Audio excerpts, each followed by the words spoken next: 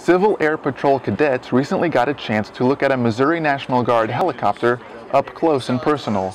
The crew happened to be in town when the cadets had their weekly meeting at Rosecrans Air National Guard Base.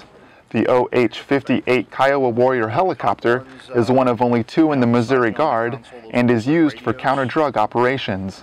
Chief Warrant Officer 2, Dominic Corello, the helicopter pilot, says displaying the aircraft shows youth a career path they might not have thought about. Earlier today we did, a static display out at the school, out there at Mid-Buchanan School and stuff like that, so the kids could get out there and see the aircraft there. And that's what it's all about, you show kids, hey, there's options out there besides, the normal jobs that everybody thinks about. And nice to see that they've got a good interest in flying, and hopefully they'll keep that interest and hopefully they'll be pilots one day. This meeting serves part of the Civil Air Patrol's mission of aerospace education.